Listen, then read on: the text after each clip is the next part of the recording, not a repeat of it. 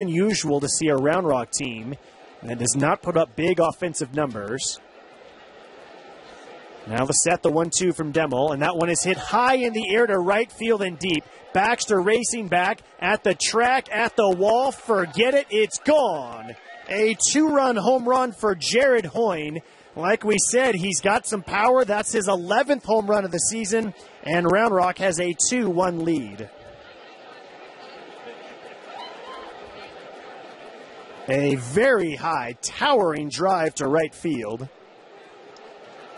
The right fielder, number 18, Brent Lillibridge. And that pitch was up in the zone, and that's a mistake that you can't make in any ballpark, especially this one. And he gave it a ride. It was hit so high that Baxter had plenty of time to camp out and get right to the wall, but it cleared the fence by a good 10-15 feet.